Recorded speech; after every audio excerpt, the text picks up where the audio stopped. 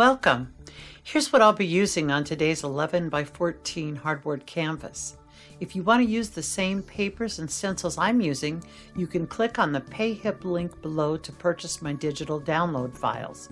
This will give you instant access to my supply list and instruction sheet, printable collage papers, and my print for hand cut, tracing, or transfer files. Of course, you don't need to purchase these. Feel free to use any stencils you already have, or you can paint or draw on your own designs. I like to use a hardboard canvas for my art as it will easily take anything I throw at it, but you can use whatever kind of canvas or material base you prefer. So let's get started. I was originally selling this as an art kit, and I sent stamped tissue paper to the purchaser. So instead of stamped tissue paper, you could just use regular printer paper. Just tear some sections of it and put it out on your canvas or your art journal or whatever you're doing in whatever configuration you like.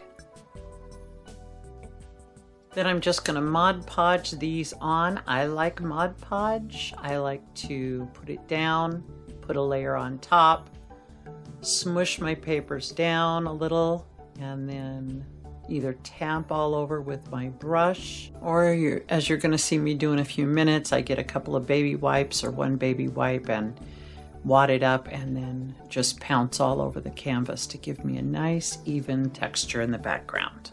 I water my Mod Podge down just a little bit because I like the way it behaves better when it's just a little bit thinner. I'm taking a bit of a plastic shopping bag and putting it in my clothespin. Going to dip it into some teal, and then I'm going to pounce here and there on my little green leaves. I've got my leaves laid out so they're not all going the same direction. I want a good mix, and then I can move my bag around to another unused portion and go in with some of my white. Just here and there.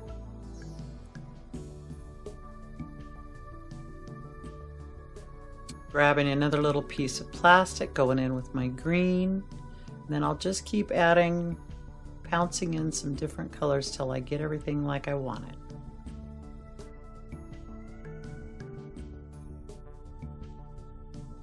To make a nice golden tone, I'm putting just a little drop of red into my yellow, mixing that up with my popsicle stick, and got a little teal out, and then I'm going to, with my baby wipe, just start dabbing some color here and there in the background.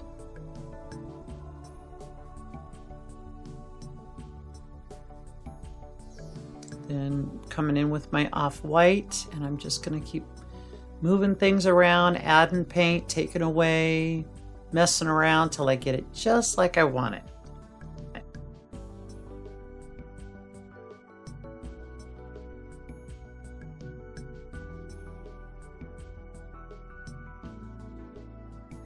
Now I love these colors, but I want to calm them down just a little bit. So I'm going to take some of my off-white, tamp it off into my baby wipe, and then onto the canvas to push everything back and soften things up.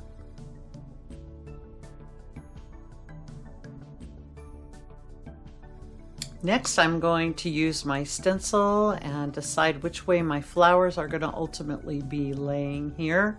Then I'm going to get my dauber and my off-white. My dauber is a clothespin, very high-tech, and a makeup sponge, and I'm going to tamp off most of the paint, and I'm just going to go around and put an outline for my flowers so I know where they're going to go.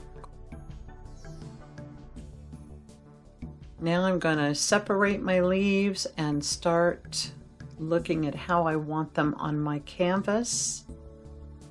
I know that there's going to be modeling paste flowers over where I've got it marked, so I'm going to try to take that into consideration. Some of them are going to be directly behind where the flower is. Some of them are going to be in the center between the flowers.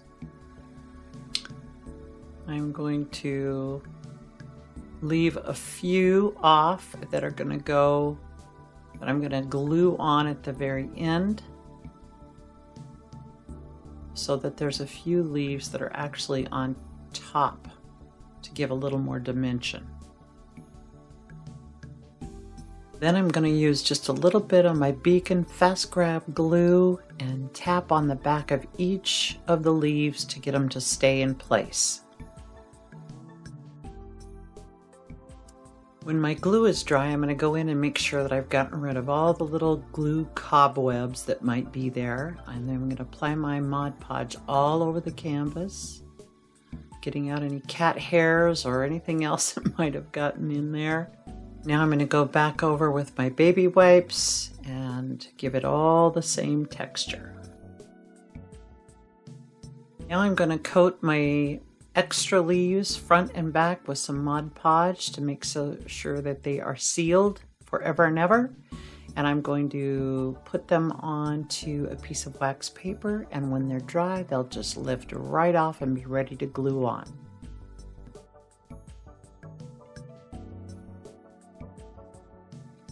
Now that my canvas is dry, I'm using my X-Acto knife to go around and cut off all the extra leaves that were over the edge.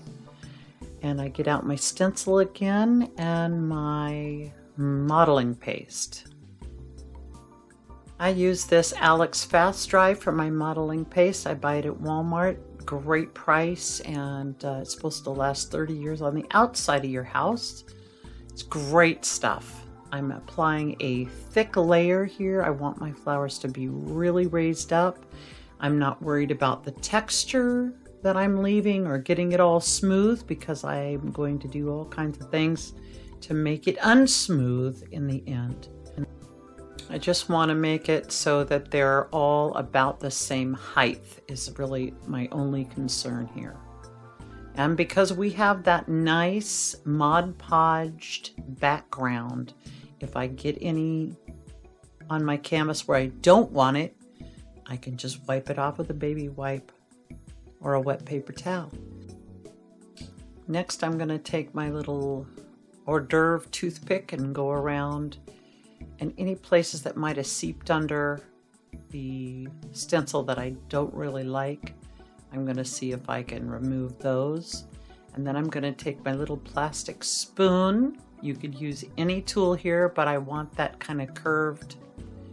And I'm going to go around and try to just put some little divots into my flower, starting in the center and working my way out.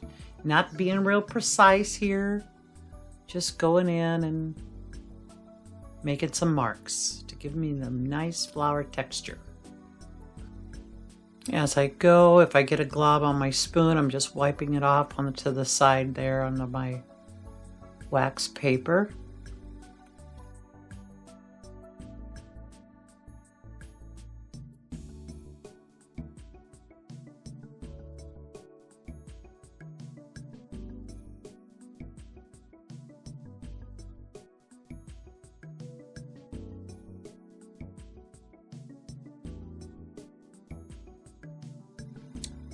Changing up my direction a little bit for my blossoms that are about to open and my buds.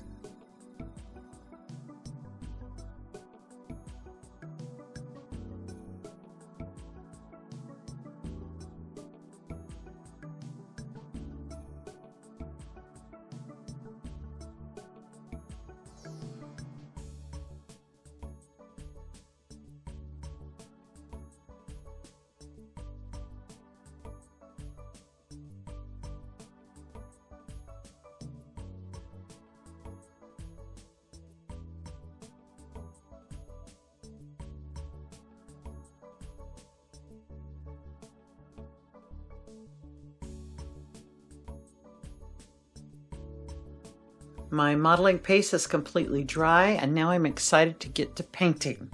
So I'm mixing up some different colors for my flowers. The cool thing about ranunculus or Persian Buttercup flowers is they come in lots of different colors, so you have lots of choices.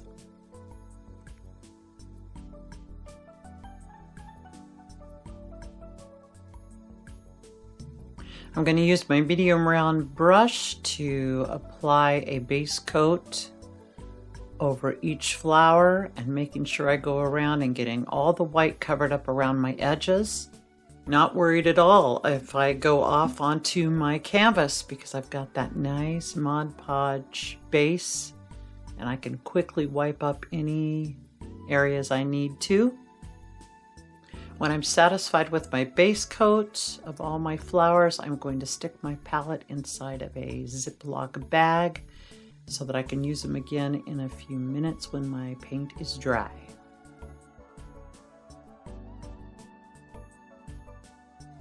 Now I'm going to add a little bit of off-white into all my colors using my popsicle stick to stir. And then I'm going to go in and just here and there, kind of in a circle, going from the middle out like we did before, and putting those little accent colors in.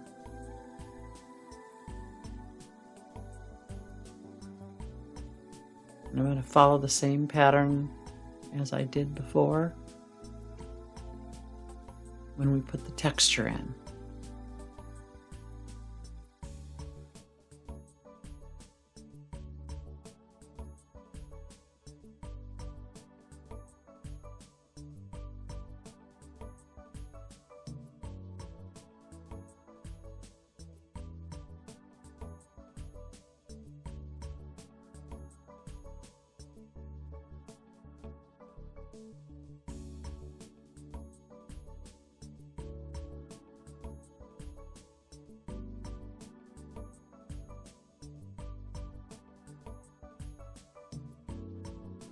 Adding some more off-white now, making them even lighter, and going in to put another layer on.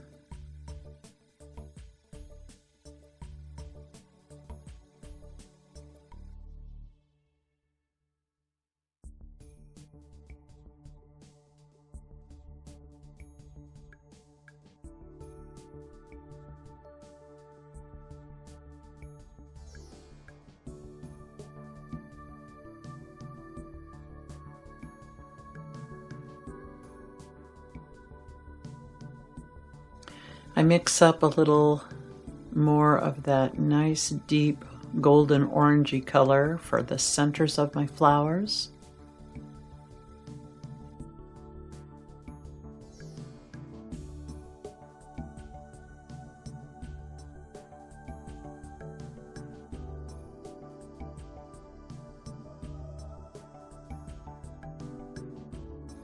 I'm using my long liner brush to drag in my stamens. A ranunculus flower does not have these long stamens, but I took a little liberty just for fun and added them in here. Now I'm using the other end of my toothpick and adding some little dots at the end of my stamens. I'm taking my little cranberry color there and going around those inner circles and just putting some little lines around there to finish those centers of the flowers off.